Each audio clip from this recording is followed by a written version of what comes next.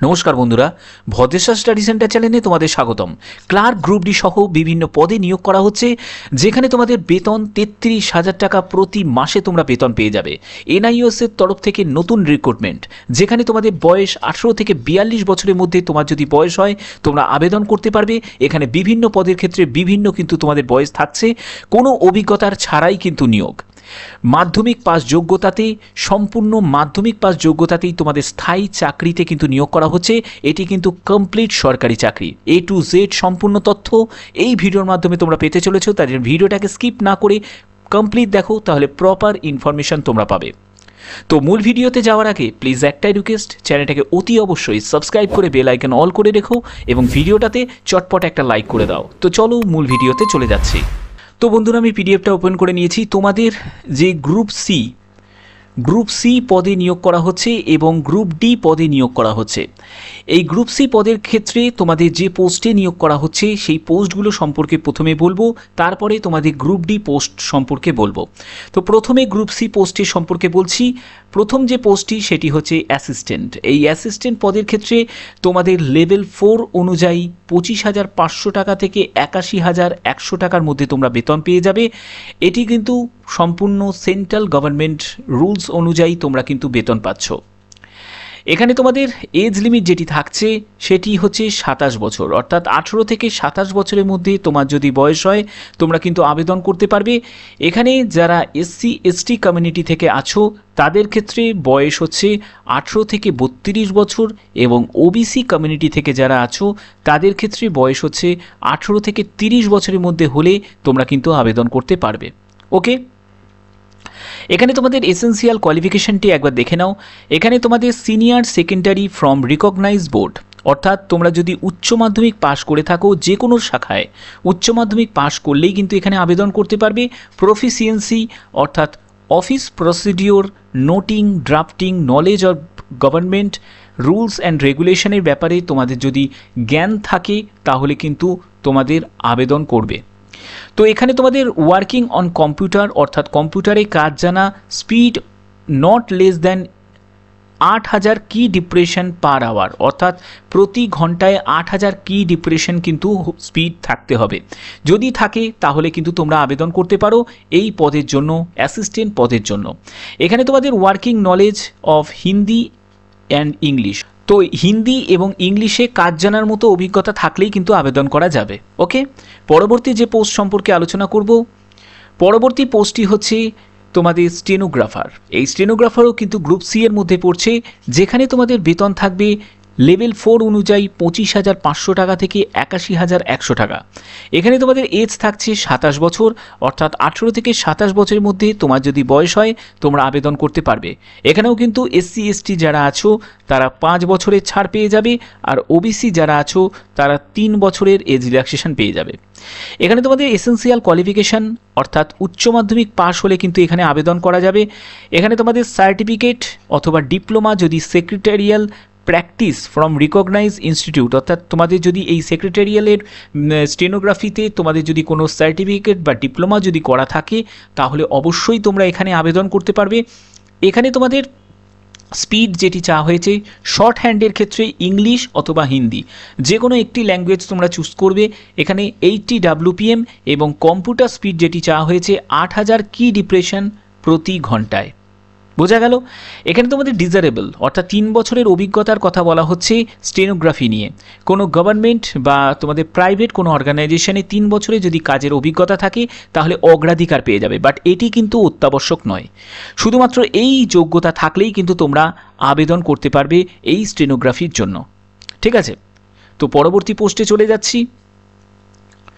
পরবর্তী পোস্টটি কিন্তু খুবই গুরুত্বপূর্ণ, এটি হচ্ছে জুনিয়র অ্যাসিস্ট্যান্ট। এই জুনিয়র অ্যাসিস্ট্যান্ট পদের ক্ষেত্রে তোমাদের বেতন লেভেল 2 অনুযায়ী 19,900 টাকা থেকে 63,200 টাকার মধ্যে তোমরা বেতন পেয়ে যাবে। এখানে তোমাদের এজ যেটি থাকছে 27 বছর, অর্থাৎ 18 থেকে 27 বছর যদি তোমার বয়স হয় অবশ্যই তোমরা আবেদন করতে পারবে। এখানে SC ST যারা আছো তারা 5 বছরের রিল্যাক্সেশন পেয়ে যাবে, আর যারা OBC যারা আছো তারা 3 বছরের এজ রিল্যাক্সেশন পেয়ে যাবে। আমি এটি বারবার করে কেন মেনশন করছি, কারণ তোমরা অনেকেই থাকো, এসসি এসটির মধ্যে থাকো বা ওবিসির মধ্যে থাকো, তবুও তোমরা প্রশ্ন করো যে স্যার এখানে কি 27 বছরই শুধুমাত্র বয়সসীমা? তার জন্যই এটা তোমাদের কাছে বারবার করে আমি ক্লিয়ার করে দেওয়ার চেষ্টা করি, ঠিক আছে। এখানে তোমাদের এসেন্সিয়াল কোয়ালিফিকেশান, এখানেও কিন্তু তোমাদের যদি উচ্চ মাধ্যমিক তোমরা যদি পাশ করে থাকো যে কোনো শাখায়, তোমাদের অনেকের কোয়ারি থাকে যে স্যার কত পার্সেন্টেজ অফ মার্কস পেতে হবে। এখানে কোনো পার্সেন্টেজ অফ মার্কসের কোনো ব্যাপার নেই, জাস্ট পাশ করলেই কিন্তু আবেদন করা যাবে। এখানে তোমাদের ওয়ার্কিং অন কম্পিউটার, অর্থাৎ কম্পিউটারের স্পিডের ব্যাপার বলা হয়েছে। 6000 কি ডিপ্রেশন, প্রতি ঘন্টায় যদি 6000 কি ডিপ্রেশন তোমাদের টাইপিং স্পিড যদি থাকে, কম্পিউটারে টাইপ করা স্পিড থাকে, তাহলে অবশ্যই তোমরা এখানে আবেদন করতে পারবে। এবং working knowledge of Hindi and English, অর্থাৎ কাজ চালানোর মতো তোমাদের হিন্দি এবং ইংলিশে যদি অভিজ্ঞতা থাকে তাহলে অবশ্যই কিন্তু তোমরা আবেদন করতে পারবে, ঠিক আছে। এখানে তোমাদের ডিজারেবল অর্থাৎ অগ্রাধিকার দেওয়া হবে যারা গ্র্যাজুয়েশন করেছো, যাদের কম্পিউটার অ্যাপ্লিকেশানের সার্টিফিকেট আছে, ঠিক আছে, অথবা তোমাদের যদি 2 বছরের কোনো কাজের অভিজ্ঞতা থাকে, কোনো গভর্নমেন্ট বা তোমাদের প্রাইভেট সেক্টরে কোনো কাজের অভিজ্ঞতা থাকে, তাহলে কিন্তু অগ্রাধিকার পাবে। বাট এটি কিন্তু অত্যাবশ্যক নয়, ঠিক আছে। অর্থাৎ এই যে জুনিয়র অ্যাসিস্ট্যান্ট পদের জন্য যদি আবেদন করতে চাও, এখানে কিন্তু কোনো রকম কম্পিউটার সার্টিফিকেট কোর্স পাস না হলেও কিন্তু চলবে, ঠিক আছে। পাস যদি হয়ে থাকো তাহলে অগ্রাধিকার পেয়ে যাবে, গ্র্যাজুয়েশন যদি কমপ্লিট করে থাকো তাহলে অগ্রাধিকার পেয়ে যাবে। বাট যদি শুধু উচ্চ মাধ্যমিক পাস করে থাকো তাহলেই কিন্তু এই পদের জন্য তোমরা আবেদন করতে পারছো, ওকে। তো পরবর্তী যে পোস্টে, সেই পোস্টে চলে যাব। পরবর্তী পোস্টটি সেটি হচ্ছে গ্রুপ ডি এর মধ্যে পড়ছে। গ্রুপ ডি এর মধ্যে পড়ছে এই পোস্টটি হচ্ছে মাল্টিটাস্কিং স্টাফ, MTS। এখানে তোমাদের লেভেল 1 অনুযায়ী 18,000 টাকা থেকে 56,900 টাকার মধ্যে তোমরা বেতন পেয়ে যাবে। এখানে তোমাদের এজ যেটি থাকছে 27 বছর, অর্থাৎ 18 থেকে 27 বছরের মধ্যে তোমার যদি বয়স হয় অবশ্যই তোমরা এই পদের জন্য আবেদন করতে পারবে। যারা SC ST আছো তারা 5 বছরের ছাড় পাবে, আর যারা OBC আছো তারা 3 বছরের এজ রিল্যাক্সেশন পেয়ে যাবে, ওকে। এখানে তোমাদের এসেন্সিয়াল কোয়ালিফিকেশান শুধুমাত্র মাধ্যমিক, অর্থাৎ শুধু মাধ্যমিক যদি তোমরা পাশ করে থাকো তাহলেই কিন্তু আবেদন করতে পারবে। এখানে কোনো অভিজ্ঞতার প্রয়োজন নেই, কোনো ডিজারেবল কোয়ালিফিকেশানের প্রয়োজন নেই, বোঝা গেল, ঠিক আছে। তো তোমরা চাইলে এই সব পদের জন্য আবেদন করতে পারো। এখানে যে প্রথম পোস্টটি সেটি হচ্ছে ডেপুটি ডিরেক্টর, এই পদের জন্য তোমরা আবেদন করতে পারো। এখানে তোমাদের আপার এজ লিমিট তোমরা দেখতে পাচ্ছ 50 বছর আপার এজ লিমিট। এখানে 78,800 টাকা থেকে 2,09,200 টাকার মধ্যে তোমরা বেতন পেয়ে যাবে। এখানে যে বিভিন্ন পোস্ট আছে সেই সব পোস্ট সম্পর্কে তোমাদের যদি কোনো জানার থাকে অবশ্যই তোমরা অফিসিয়াল সাইটের আমি ডেসক্রিপশনে দিয়ে দেবো লিঙ্ক, তোমরা সেখান থেকে একবার চেক আউট করে নিতে পারো। তারপরে দেখো এখানে ডেপুটি ডিরেক্টর, এখানেও তোমাদের এজ লিমিট যেটি আছে আপার এজ লিমিট 42 বছর আছে। এখানে তোমাদের 78,800 টাকা থেকে 2,09,200 টাকার মধ্যে তোমরা বেতন পেয়ে যাবে। তো এই সব পোস্ট সম্পর্কে কেন আমি বিস্তারিত বলিনি, তার কারণ হচ্ছে এই সব পোস্টগুলোতে কিন্তু তোমাদের অভিজ্ঞতার প্রয়োজন। তোমরা এখানে দেখতে পাচ্ছ 5 বছরের অভিজ্ঞতার প্রয়োজন, এগুলোর জন্যই আমি এই সব পোস্টগুলোকে স্কিপ করে গেছি। তোমাদের যদি এই সব পোস্ট সম্পর্কে যদি কোনো জানার আগ্রহ থাকে বা তোমরা যদি আবেদন করতে চাও তো অবশ্যই তোমরা যে লিঙ্কটা দিয়ে দেবো সেই লিঙ্কে গিয়ে একবার চেক আউট করে নিতে পারো, ঠিক আছে। তো এবার দেখে নাও, তো তোমাদের যেসব পদ সম্পর্কে দেখালাম, যে পদগুলো যেমন অ্যাসিস্ট্যান্ট আছে, জুনিয়র অ্যাসিস্ট্যান্ট আছে, স্টেনোগ্রাফার আছে, তারপরে MTS আছে, সেই সব পদের ক্ষেত্রে কি রিটেন এক্সামিনেশনে কি সিলেবাস থাকবে সেগুলোও তোমাদের একবার দেখিয়ে দিচ্ছি, ঠিক আছে। তো এখানে তোমরা প্রথমে দেখতে পাচ্ছ যে তোমাদের অ্যাসিস্ট্যান্ট, এই অ্যাসিস্ট্যান্টের ক্ষেত্রে তোমাদের স্কিম অফ এক্সামিনেশন।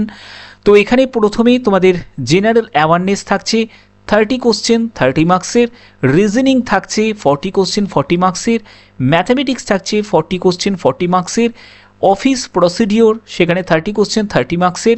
তারপরে তোমাদের ল্যাঙ্গুয়েজ, অর্থাৎ তোমরা ইংলিশ ল্যাঙ্গুয়েজ চুজ করতে পারো অথবা তোমরা হিন্দি ল্যাঙ্গুয়েজ চুজ করতে পারো, এখানে 30 কোশ্চেন 30 মার্কসের।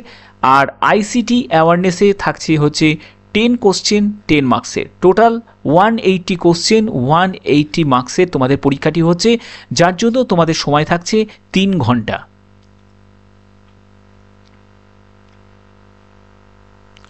এরপরে তোমাদের কি হবে, এরপরে তোমাদের স্কিল টেস্ট হবে, যে স্কিল টেস্টে তোমাদের কম্পিউটার টেস্ট করা হবে, ঠিক আছে। সেখানে 8000 কি ডিপ্রেশন কিন্তু তোমাদের প্রতি ঘন্টায় টাইপ করতে হবে, সেই স্পিড কিন্তু তোমাদের চেক করা হবে। এখানে কিন্তু আরেকটি কথা বলে রাখি, কোনো ইন্টারভিউ কিন্তু নেই। এই যতগুলো পদের ক্ষেত্রে তোমাদের দেখাচ্ছি এখানে শুধু রিটেন এবং স্কিল টেস্ট কিন্তু হবে। ওকে, তো পরবর্তী যে পোস্টটি সেটি হচ্ছে স্টেনোগ্রাফার। স্টেনোগ্রাফারের ক্ষেত্রে তোমরা দেখতে পাচ্ছ এখানে তোমাদের জেনারেল অ্যাওয়ারনেস 40 কোশ্চেন 40 মার্কসের, রিজনিংয়ে থাকছে 50 কোশ্চেন 50 মার্কসের, ম্যাথামেটিক্সে থাকছে 50 কোশ্চেন 50 মার্কসের, ইংলিশ অথবা হিন্দি 20 কোশ্চেন 20 মার্কসের এবং তোমাদের আইসিটি অ্যাওয়ারনেসে 20 কোশ্চেন 20 মার্কসের, টোটাল 180 কোশ্চেন 180 মার্কসের 3 ঘন্টার সময় থাকছে। ওকে, তো স্টেনোগ্রাফারের ক্ষেত্রে তোমাদের স্কিল টেস্ট হবে, যেখানে তোমাদের শর্ট হ্যান্ড টেস্ট হবে ইংলিশ অথবা হিন্দি 80 WPM, তারপরে তোমাদের কম্পিউটার স্পিড টেস্ট হবে 8000 কি ডিপ্রেশন প্রতি ঘন্টায়, ঠিক আছে।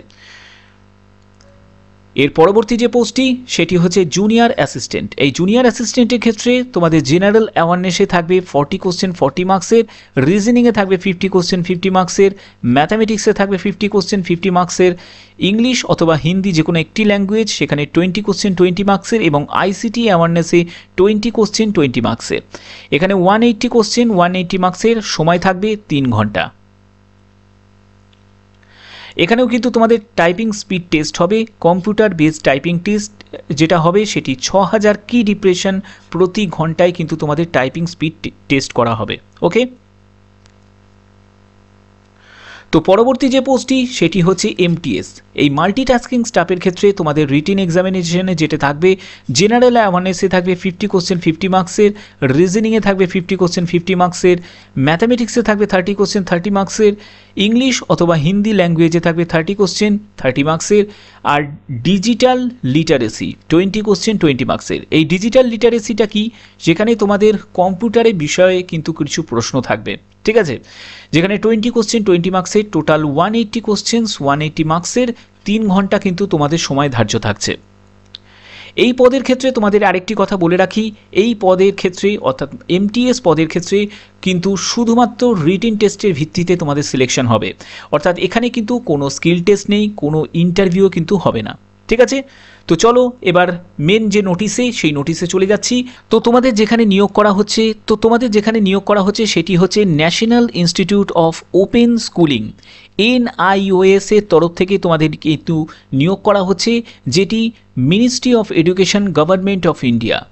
তো এখানে তোমরা কেন্দ্রীয় সরকারি হারে বেতনের সঙ্গে সঙ্গে কিন্তু তোমরা অন্যান্য সুযোগ সুবিধাও কিন্তু পেয়ে যাচ্ছ।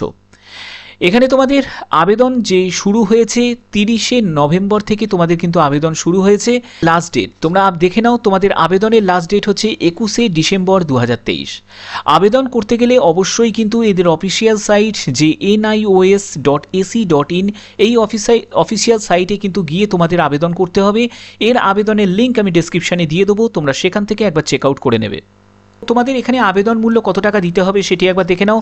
এখানে অ্যাপ্লিকেশন ফিস অর্থাৎ তোমাদের যেসব পোস্ট সম্পর্কে দেখালাম, এখানে যে গ্রুপ বি গ্রুপ সি যে পোস্ট আছে, এখানে তোমাদের গ্রুপ সি পোস্টের আমি বলে দিচ্ছি, এখানে তোমাদের গ্রুপ বি আর গ্রুপ সি পোস্টের ক্ষেত্রে যারা UR এবং OBC আছো তারা 1200 টাকা আবেদন মূল্য দেবে, এবং তোমাদের যারা SC ST আছো গ্রুপ সি পোস্টের জন্য তারা 500 টাকা আবেদন মূল্য দেবে, এবং EWS যারা আছো তারা গ্রুপ বি গ্রুপ সি পোস্টের জন্য 600 টাকা আবেদন মূল্য দেবে, ঠিক আছে। এখানে তোমরা গ্রুপ A পোস্টও দেখতে পাচ্ছ, তবে যেসব পোস্ট সম্পর্কে আমি আলোচনা করলাম সেই সব পোস্টে কিন্তু প্রত্যেকেই যাতে আবেদন করতে পারো সেই রকম কিছু পোস্টের সম্পর্কে তোমাদের বললাম। এখানে তোমাদের যে ভ্যাকেন্সি কিন্তু এখানে দেয়া আছে, কত কি ভ্যাকেন্সি থাকবে, সম্পূর্ণ পার্মানেন্ট ভিত্তিতে কিন্তু এখানে নিয়োগ হচ্ছে, এটি কিন্তু কোনো কন্ট্রাকচুয়াল কিন্তু চাকরি নয়। তো এখানে তোমরা দেখে নিতে পারো, এখানে তোমাদের অ্যাসিস্ট্যান্ট পদের ক্ষেত্রে 4টি মতো ভ্যাকেন্সি আছে, স্টেনোগ্রাফারের ক্ষেত্রে 3টি ভ্যাকেন্সি, তারপরে জুনিয়র অ্যাসিস্ট্যান্টের ক্ষেত্রে 10টি মতো ভ্যাকেন্সি এবং MTS পদের ক্ষেত্রে 11টি মতো ভ্যাকেন্সি থাকছে। এখানে আলাদা করে কিন্তু কাস্ট অনুযায়ী কিন্তু ক্লাসিফাইড করা আছে, তোমরা সেখান থেকে একবার দেখে নিতে পারো। তো আশা করি তোমাদের ভিডিওটা ভালো লেগেছে। তো আমি এই ভিডিওর মাধ্যমে তোমাদের প্রপার ইনফরমেশন দিয়েছি, যেখানে তোমরা অনেকেই যেখানে আবেদন করতে পারবে। কারণ আমি গ্রুপ এ এবং গ্রুপ বি পোস্টগুলোকে স্কিপ করার একটাই কারণ এই সব পোস্টগুলোতেই কিন্তু অভিজ্ঞতা বাধ্যতামূলক ছিল। তার জন্যই আমি ওই সব পোস্টগুলোকে তোমাদের আমি বলিনি, কারণ ওই সব পোস্টগুলো যদি তোমরা দিতে ইচ্ছুক হও তাহলে অবশ্যই কিন্তু তোমরা অফিসিয়াল সাইটে ভিজিট করতে পারো, সেখান থেকে একবার চেক আউট করে নিতে পারো। ওকে, তো আশা করি তোমাদের ভিডিওটা ভালো লেগেছে। যদি ভিডিওটা ভালো লাগে অতি অবশ্যই ভিডিওটাতে একটি লাইক করবে এবং চ্যানেলটাকে সাবস্ক্রাইব করে বেল আইকন অল করে রাখবে। তো আজকের মতো এটুকুই, টাটা।